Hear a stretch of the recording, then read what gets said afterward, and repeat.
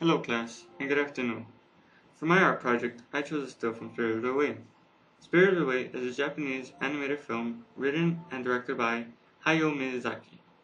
It was released in July of 2001 in Japan, and shortly after in America in 2002, after Miyazaki partnered up with Walt Disney Pictures for the American release.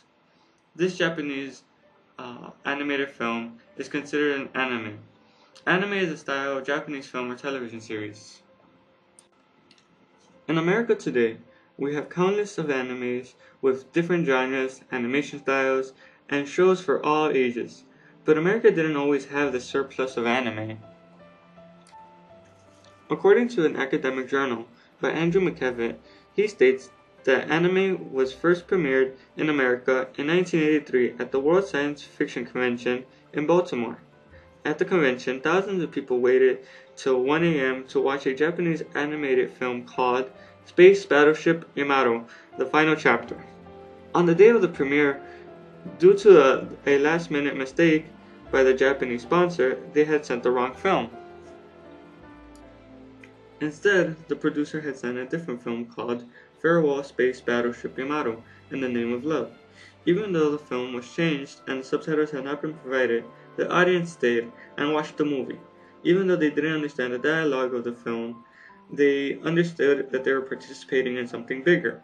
The audience stayed because they wanted to watch something new and different. Anime was that something different. After the premiere, anime had left thousands in Baltimore and thousands more across the US with a new channel of entertainment. Hayao Miyazaki is a film director, writer, producer, and co-founder of Studio Ghibli. Miyazaki was born in Tokyo in 1941. At a young age, Miyazaki had an interest in manga and animation, and joined the animation world in 1963 when he joined Toei Animation. When Miyazaki makes a movie, he is heavily involved in the drawing and animating aspect of it. The major difference between Miyazaki's style of animating versus the animating styles used today is how Miyazaki uses the elements of art when he draws his animation, while today's animators focus more on making the work three-dimensional and higher resolution. Throughout the film, Miyazaki uses countless of elements of art. There are many scenes in the film that are symmetrical and balanced. An example of this is the scene of the tunnel before and after they exit. Another example of this symmetrical balance is in the scene where our main character, Chihiro, is standing in front of a gate with pigs on the other side. Miyazaki also used organic lines when first creating the characters. Here we see how he used them to create Chihiro and the dragon Haku. We also see Miyazaki use these organic lines to portray how the character feels. An example of this is the scene where Chihiro and Yubaba, the owner of the bathhouse, are about to greet a stink spirit into the bathhouse.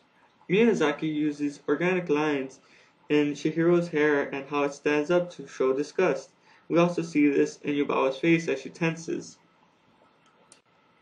Miyazaki also uses linear perspective in many scenes throughout the film. We see this in front of the bathhouse and the bridge. Another example of this is when Chihiro and another spirit are traveling on the train. Miyazaki uses countless of other elements of art throughout the film, and finding these elements is just another reason to enjoy the film. In the film, we are first introduced to our main protagonist, Chihiro. Chihiro is a 10-year-old girl with a spoiled attitude, and she is upset because she had to move to a new house due to her father's job. On their way to the new house, Chihiro's father makes a wrong turn, and they stumble upon what looks like a tunnel that led to an abandoned theme park. Chihiro's parents, following the enticing smell of food, explore further into this theme park. They find a stand with made food, and Chihiro's parents dug right in, claiming they can play later. Chihiro then finds out she is trapped in the spirit world, and her parents had turned into pigs. Being trapped in the spirit world, Chihiro has to beg Yubaba for her job at the bathhouse, and after hesitation, Yubaba agrees, and in return, she steals Chihiro's name when Chihiro signs a contract to work for her. Chihiro then has to find a way to get her parents back to normal and escape the spirit world. Along her adventure, she encounters some hardships and also gains some friends along the way. Throughout the film, Miyazaki shows many symbols and characters from Japanese folklore and the Shinto religion. We first see this in the title of the film. While in the American version, the title is Spirited Away, but in the Japanese version, the title is Sensu Shihiro no Kamikakushi. Now we break that down. The beginning is referring to our main character, Shihiro, that later becomes Sen, after Yubaba steals her name in the contract. Now for the second half, Kamikakushi, which roughly translates to hidden by Kami, which are Japanese deities. Kamikakushi is a Japanese folklore and is used when a woman or child goes missing. Usually their communities would say they had met Kamikakushi, and when people meet Kamikakushi, they are presumed to be in the spirit world. We can also see a reference to Japanese folklore in Yubaba's character. Yubaba in the film is a nasty witch that owns and runs the bathhouse, and is the main antagonist in the film. Yubaba has a rich history and has many tales in Japanese customs. She is closely related to a Yamaba. A Yamaba is a mountain-dwelling witch that devours anyone who would cross her path. Yamaba are usually portrayed as nasty and unflattering, but one trait that often goes overlooked is her motherly care and nurture. In Japanese belief, this mountain deity gives birth to 12 children every year. The 12 children she had symbolized the 12 months in a year. We can relate this back to Yubaba in Spirited Away, but how Yubaba is very strict and bossy with her employees, yet with her son, Bo, she is the most kindest and sweetest mother and protects him at all costs. The next character we will focus in on is Kamaji, the Boiler Man. Kamaji at first can appear scary and frightening, but overall is a very kind man that assists Shihiro in her adventure. Kamaji is a spider-like being with 6 arms and 2 human legs. In the Japanese culture, spiders are usually seen as an emblem or symbol of industry.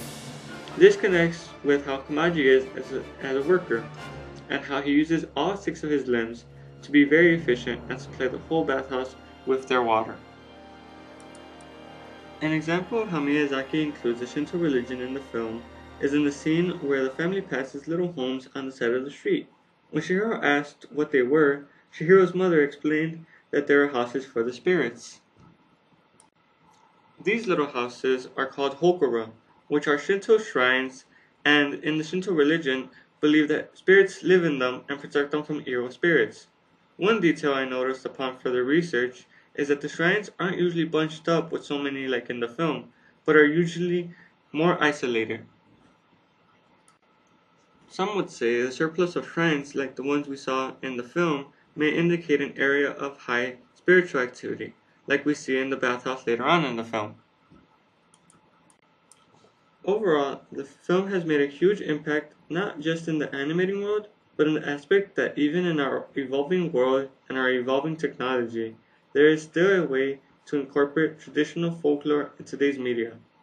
This is a coming-to-age film where the protagonist started off as a whiny little girl, but after her adventure and obstacles, she has become a more mature, assertive, and determined girl ready for anything.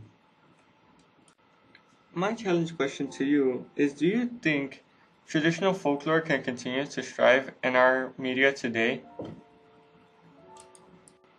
After watching the film and reflecting on how Shihiro's character had grown throughout the film, I decided on composing an art piece that focuses on how I have grown as a person and how I am still growing every day. For my art piece, I chose to take a photo of my window frame with a couple of objects, and all these items come with some sort of meaning. Starting on the left is my plant. The plant is supposed to remind me of my roots, and like the plant that is growing and evolving every day, just as I am, it is still always connected to its roots. This relates back to the Shinto religion because they believe that everything, including us humans, should be harmonized and united with nature. In the middle, we have an uncompleted Rubik's Cube. The partially completed Rubik's Cube represents the obstacles and difficulties that I had encountered and I will encounter in the future. And maybe from some of these obstacles, I can learn something, just like Chihiro did throughout her adventure. Finally, on the right, we have a stethoscope and a badge. These show my motivation and my goals for the dreams I have on becoming a paramedic.